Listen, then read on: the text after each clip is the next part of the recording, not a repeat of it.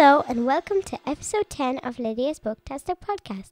My name is Lidia and I love to read, and with my dad we put this podcast together so I could tell other boys and girls about the books that I read and what I think of them. We look at all types of books, short stories, comics, fat books, book series and one-offs, but what's connecting them all is that I will have read them and I will be letting you know what I think. In this episode, we will take a look at poetry and I will review some of my favourite poems and rhymes. Hi Liddy, how's it going? Good. This is a really interesting podcast, episode 10. It's been a while since we did the last podcast. Yeah. Like You're back in school, aren't you? Yeah, almost about 3 weeks. 3 weeks, wow. And how's school going? Glad to be back? Yeah. Good stuff.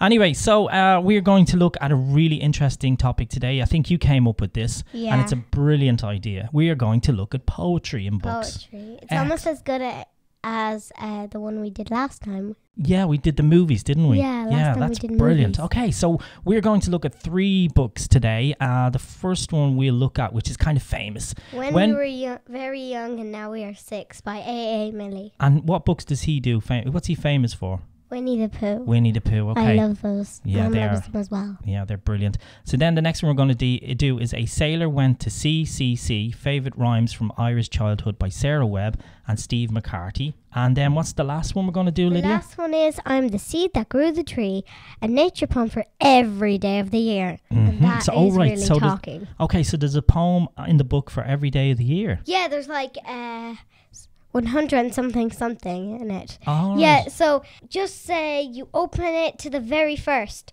There's like contents. It shows what poems for everything. Number 1, it's like, just say January. For the first poem is like, I'm on the 18th one, White Fields. Right. It says 18th White Fields. That's what it does, and then it just goes into it. And then the next day you can open it and walk in it and read another one. Okay, so that was done by Fiona Walters, and then there's lovely illustrations by Fran Preston Gannon. Yep. Okay, There's cool. even one for my birthday. Oh, yeah, I think we're going to look at that today, aren't we? Yeah, brilliant. So let's start off with the when we were young and now we are 6.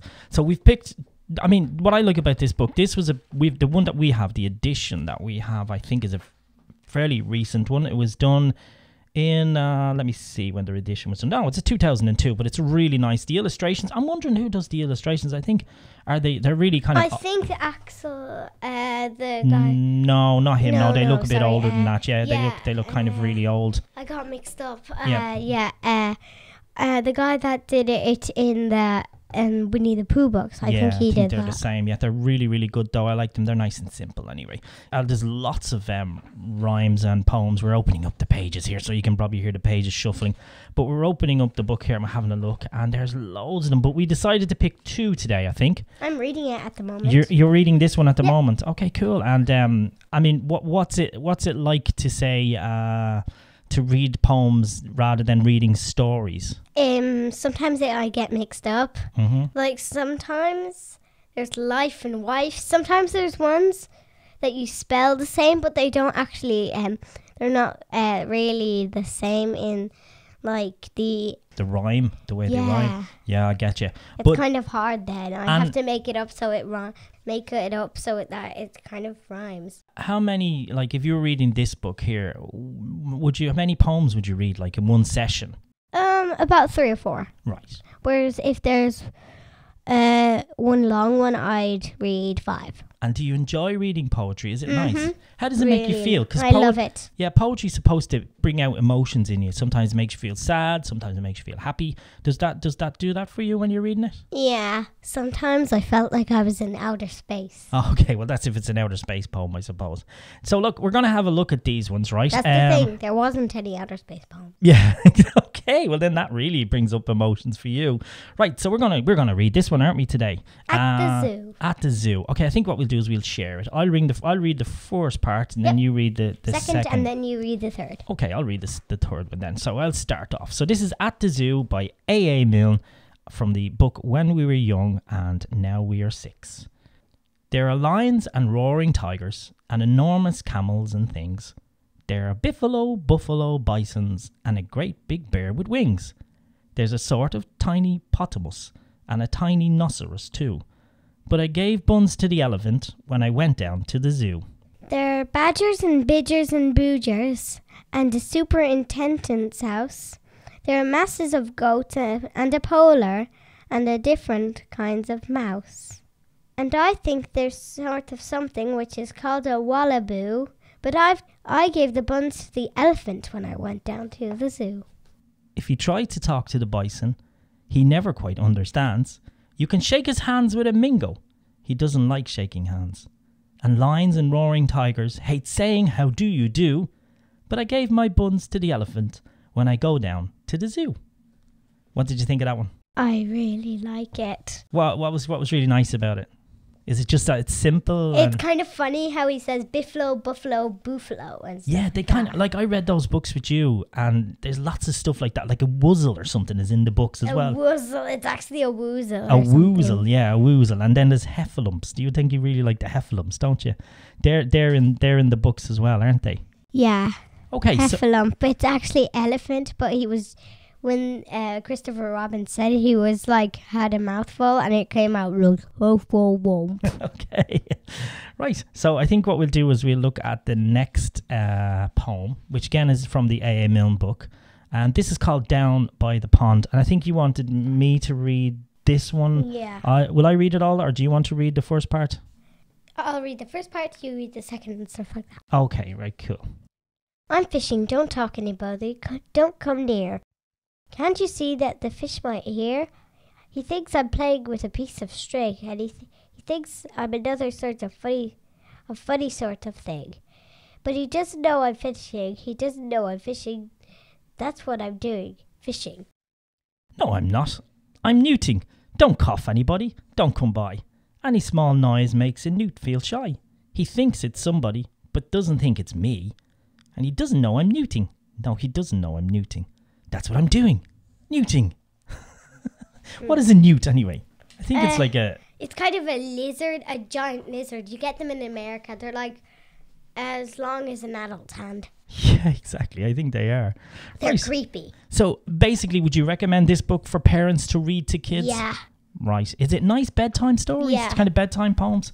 I think it's a kind of a change from reading kind of short stories, because these kind of books like that, Julia Donaldson, and we've reviewed them and all, and they're really, really nice, but these are a nice kind of alternative, aren't they? Mm-hmm. Once when I was lying down in bed reading these, I was like my hands up in the air holding the book, and then suddenly I just fell asleep and the book fell onto my head, and I woke up with the book lying on my head. Okay, so the book stories put you to sleep. Yeah. Okay, brilliant. Right, so look, I think what we'll do is we will take a little short break, and then we will be right back with the second part of episode 10, and we'll be looking at the next book. I'm the seed that grew the tree, and the sailor went to sea. Yeah, exactly.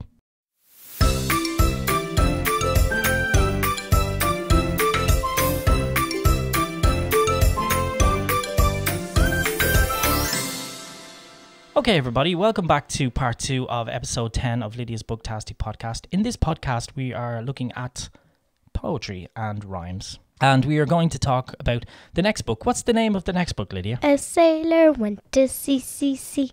Favourite Rhymes from Irish Childhood by Sarah Webb and Steve McCarthy. So what we've done is, this book is kind of like written in a sense that what parents would have read to their kids at night before they went to sleep. So this is kind of developed in that you're reading these ones yourself. So do you read these ones at night as well, Lydia? Yeah. Okay, cool. So you've picked out a brilliant one, and what we've done is we've picked out a concept which is very Irish for people who don't live in Ireland. It's called a limerick, and limerick is kind of it's 5 verses, and they rhyme as follows. I think the first and second and fifth, and then the third and fourth go together. Yeah. So we're going to read, I think I will read the limerick, and then you can read the next one out of this book, okay?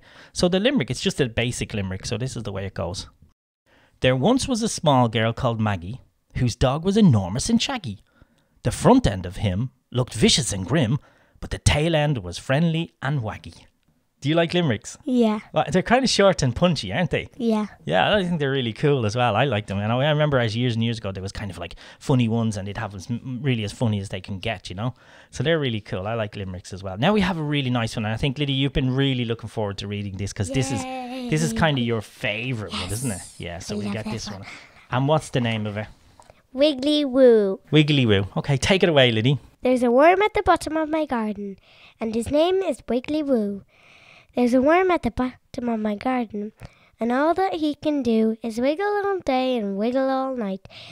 The neighbours all say, what a terrible sight. There's a worm at the bottom of a garden, and his name is Wiggly Wig Wig Wiggly Wig Wig Wiggly Woo.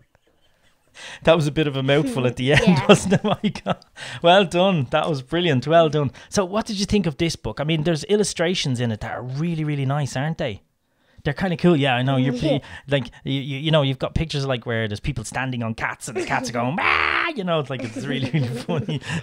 And then there's like, there's loads of ones. Oh, there's even ones like for scary kind of ones with vampires and stuff like that. Oh, I love that one. It's called Beans. Okay, maybe you can read it for the listeners. Beans, beans, the musical fruit. The more you eat, the more you toot. The more you toot, the better you feel. So beans, beans for every meal. And you know what toot is, don't you? Yeah. What is toot? Fart.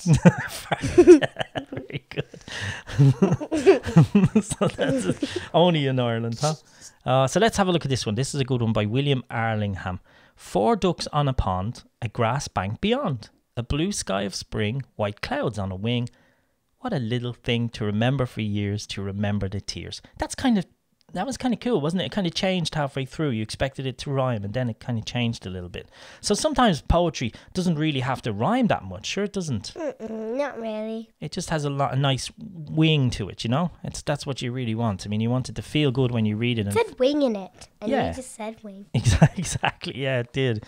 Okay, so we'll take one more from this book here. So you're happy? You want to do this one, is it?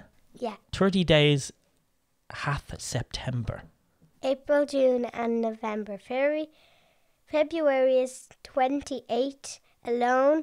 All the rest have 31, except for in a leap year. That's the time when February's days are 29. Oh, that's really good to remember then. Yeah. That helps you with the with remembering your what way the months go. Okay, so the next book we're going to read is I Am the Seed That Grew the Tree, a nature poem for every day of the year. And these poems were selected by who, Lydia? Fiona Waters. All right, very good. And then the illustrations were done by Fran Preston Gannon. So we picked out 2 here. Let's have a look now and see where we are. One is my birthday. That's right. Do you want to explain to the listeners what's the idea of this book again? So it's one poem for every day of the year, isn't it? Yeah, and in it they're like, just say the 5th of October. Then there's one, pretend it's the 5th of October, okay? So you look for the one where it says the 5th of October. And then you can just read it. And then when it's the 6th of October, you read the 6th and then the 5th and then the 7th and then the 8th and so on. Okay, cool. So what we did was we picked one for September, didn't we? Yeah. So this one is for 2nd of September.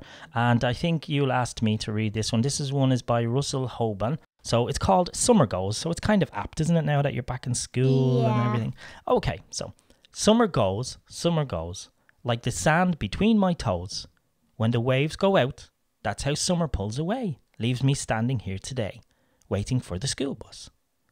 Summer bought, summer brought, all the frogs that I have caught, frogging at the pond, hot dogs, flowers, shells and rocks, postcards in my postcard box, places far away. Summer took, all the lessons in my book, blew them far away. I forgot the things that I knew, arithmetic and spelling too, never thought about them. Summer's gone, fall and winter coming on. Frosty in the morning, here's the school bus right on time. I'm not really sad that I'm going back to school. You weren't really sad when you went back to school either, you were kind of happy. No. Because some people are like, oh no more, not school. And some others are like, yay, school. But it's been so long, hasn't it? I mean, 5 months when you had to leave school in March because of the coronavirus, and then boring. I know it's boring, but sure, unfortunately, we have to do it. And then now it's back in school. And is it difficult being back in school? I mean, do you have to sit in certain ways or? Yeah, we sit in pods. I'm pod 2. Okay. And guess what? Our pod's name is. What's that? Ireland. Okay. Yay. And so the other pods are named after different countries. China, Mexico, Australia and Ireland. Oh, very good. So, and then you have to go in a different door and everything, don't you? Yeah. All right, but it's okay. I mean, do you find it comfortable? Is it okay? Yeah. It's good to be back in school, though, isn't it? So, okay, what we're going to do is we are going to look at the poem now. The last poem that we're going to read is one for your birthday. Yeah, my for birthday. your birthday. So this one is called If I Can Only Take Home a Snowflake. Exactly, and it's the 17th of December, which is your birthday. So we'll read this one out now. So you just take it away when you're ready. Snowflakes like tiny insects drifting down. Without a hum they come, without a hum they go. Snowflakes are tiny insects, little insects, drifting down. If only I could take one home with me to show my friends in the sun, just for fun, just for fun. That was really nice. And that was by John Aggard. And if you look at the illustrations, we've gone to December, so each picture kind of has a snowy... There's a bunny. It's a bunny in snow, isn't it? Yeah. And it has kind of wintry pictures. So this is really nice about this book, actually, in that each page, as you go on, the kind of weather progresses. So if you look at, say, November, it's kind of like slightly gloomy, and then it's still shiny. And then actually, when you look at October, you've got all the leaves turning brown on the pages. So look, let's wrap this up. Final decision on all of these books. Would you recommend all these books for reading? Yes. And what's important is you can get these books in the library, can't you? Yes. A sailor went to CCC, and I'm the seed that grew the tree. Mm-hmm. Actually, they are from the library. They're from the library. And then the last one, which was When We Were Young by AA Milne, that is ours. That's yours. But you can. I'm sure you could probably get that in the library. So let's give these books marks out of 10. We're not kind of reviewing them today, but I want you to give me a little quick review. So what did you think of the poems that were in The Sailor Went to CCC? I really liked them. So you give what, 8, 9? 10. 10? Wow, okay. Especially for Wiggly Woo. Especially Wiggly Woo. And then Woo, I Am the Wiggly Seed That Grew the Woo. Tree. Was that a 10 out of 10 as well? Yeah. Really, really good, yeah. And then finally, what did you think of the AA Milne book? Is that one a little bit was that good as well? 10 out of 10. Really? Okay. And the last one I want to ask you, what is the best book out of all the three to read to, say, young children? Like 3 or 4 year olds. Which one would you pick? Maybe The Sailor Went to CCC. Right, they're yeah. They're like these ones, like